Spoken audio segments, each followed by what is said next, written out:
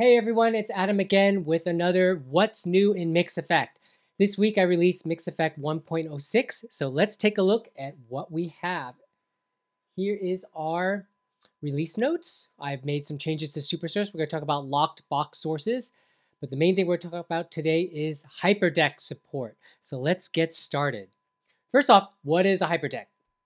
A HyperDeck is a playback and record device from Blackmagic Design. Here's a picture of the HyperDeck Studio Mini that I'm using right now. And what it can do is it can play back video and it can also record video. So we take a look at my desk over here, and I'm going to switch audio sources real quick from my mic to the iPhone over here. So we have the HyperDeck here. It has two SD card slots that can be used to play back or record video footage onto. It has a bunch of, I'll actually show it on the box over here. It has reference STI in, it has Ethernet for control or USB. Ethernet can also be power over Ethernet, which is how I'm powering the device right now. It's got HDMI out. It has two SDI outs, so you can plug those into the ATEM Extreme, which I'm doing right now with these SDI to HDMI converters. And so they will act as key and fill. And we also have an SDI in, so I have an HDMI to SDI converter from the ATEM auxiliary port number 2, which is showing program out, and it's going into the HyperDeck. So what this allows us to do is the HDMI out from the Extreme into the HyperDeck allows me to record the program from the Extreme, and then the two outs lets me play back clips that could have alpha channels onto the Extreme, okay? And then we have some controls, hardware controls here. So we're going to switch back over here, and we're going to take a look at the iPad. So this is the iPad over here. I'm going to make shortcuts disappear for a second, and I'm going to just bring myself in just like that. So we have a HyperDeck section over here. Now, if you have just upgraded to MixEffect 1.0.6 and you don't see the HyperDeck section down in your switcher navigation settings, all you have to do is go to your switcher details, scroll, and tap Reset Layout, and the HyperDeck will appear. You'll notice that camera control also appeared. That's because I was able to remove it by just swiping like that and choosing Delete. So if you don't use camera control on your ATEM, you can just get rid of it and you won't have to see it in the navigation. There's actually a temporary removal of camera control from any non-ATEM mini lineup of switchers. That's because there's a bug currently that could cause your switcher to crash, and we don't want that to happen, so I removed the feature temporarily. The bug was involved trying to control an SDI camera using the HDMI controls from the ATEM. So we don't want that to happen, so I temporarily removed that. And if you don't have a HyperDeck, all you have to do is swipe again to make it go away. But since we're going to be showing HyperDecks, we're going to bring it back. So there's two places where you can have HyperDeck controls. One is here in the dedicated HyperDeck section. The other one is in the switcher page. So I've added this panel. This is the HyperDecks All panel, which if you have 4 HyperDecks, you can see a little tabbed interface like this. You can also add a HyperDeck panel, which would show all 4 panels all at once. Okay, and you can add those things from the Edit This page and the switcher pages. So I can just do this. I find the HyperDeck section, which is down there. I tap close, and you'll see it's right there. So if I had 4 of these, I would actually have 4 HyperDeck panels visible on screen. Or if I wanted to use the consolidated one, we can do it like that. We're going to stick with the consolidated one for the purposes of this video. So I'm going to remove HyperDecks 1 from this switcher page. In fact, we're going to go to the dedicated HyperDeck section so we show you how this works. So here we have the interface, and if you're familiar with HyperDeck panel in ATEM software control, this is going to look very familiar, although I have made a few changes. So I have a dedicated record and playback tab, so to kind of separate what's happening. Down here is a simple thing: is what's the current clip, how long is it, how much time has elapsed, and how much time is remaining. So we're going to click play.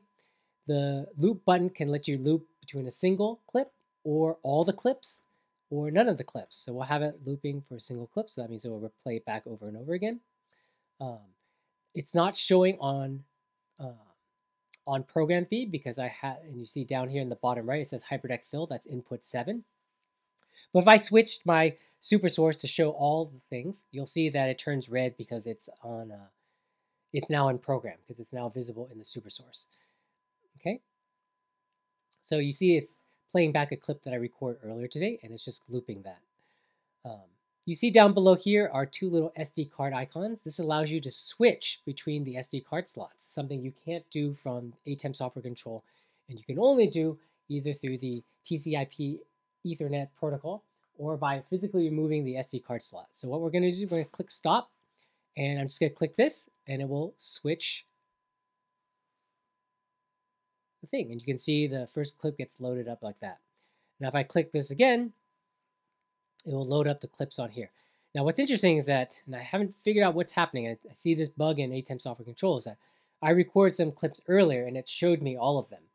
But then when I loaded the SD card slot again, it only showed the clips that I had added to the HyperDeck earlier, before this video was done. So I'm not quite sure what's happening there, but maybe we can find out by asking Blackmagic. With the playback controls, you can again start like this and loop. You also have shuttle controls, so I can just tap and drag this, and right now it's frozen again. I've been noticing sometimes the controls get a little frozen sometimes. Usually you can just get it back by just leaving the section and then coming back. And then you can move it and you can fast forward or go backwards at 8, half speed, quarter speed, half speed, 3/4 speed, full speed, 2 speed, 4 speed, and 8 speed, or you can go backwards the same amount. We also have the jog wheel, and you can use this to move frame by frame.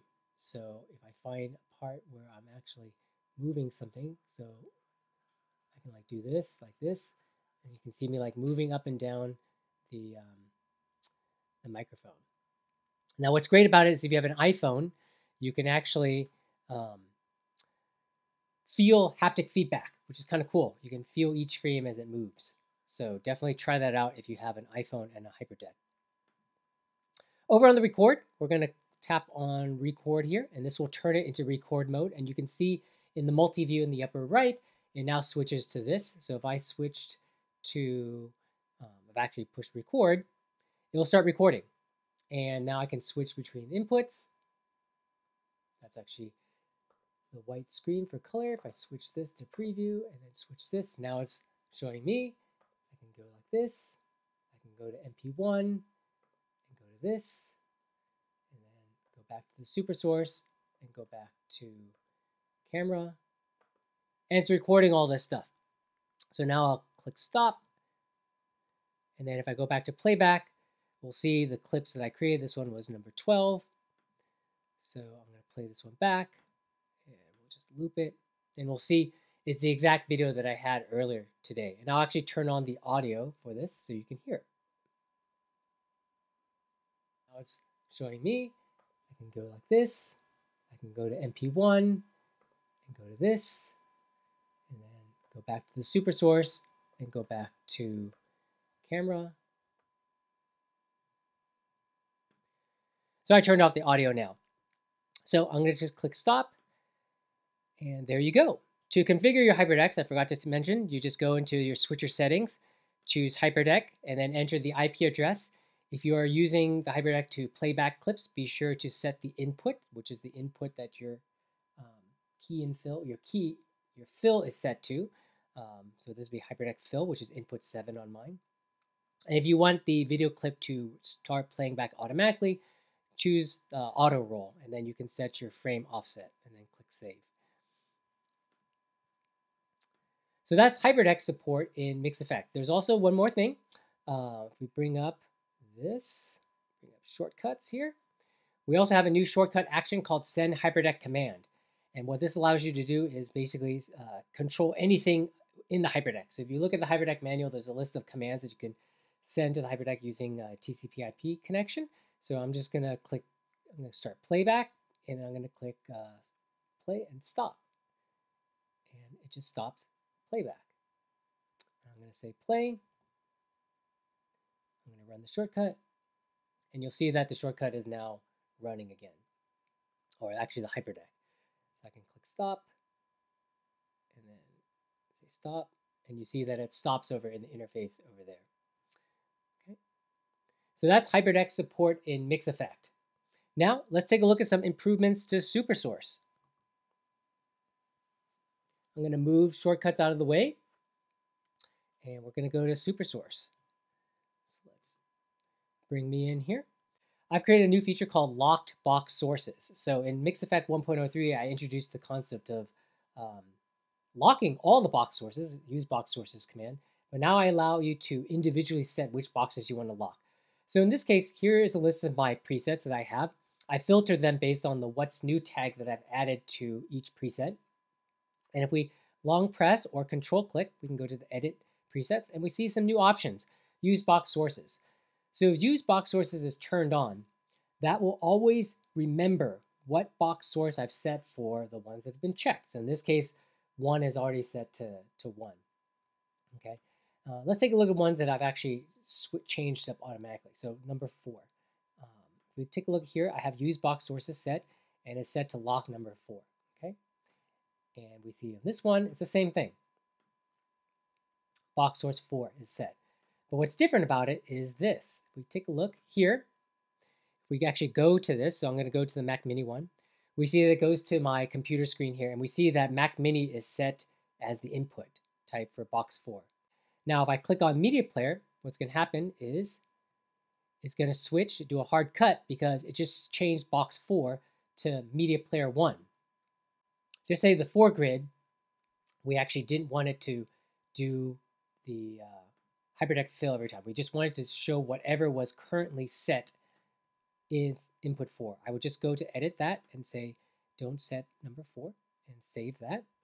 If I go back here, so now if I am in camera Mac Mini and I go back to camera 1 and I say, oh, let's go back to the foregrid, now it'll stay at what it was set there. But if I was back to Media Player this one and I went back to the foregrid, it'll stay there. So you can use box sources and individual box sources to kind of definitely set what your preset is going to be. But if there's some boxes that you want to be able to change dynamically throughout your set, you can just uncheck that box and it will just adopt whatever was set previously. So you could use this actually to have, like, if you have yourself on screen and 7 other people, you can stay in the foregrid and just keep switching back and forth and with your inputs.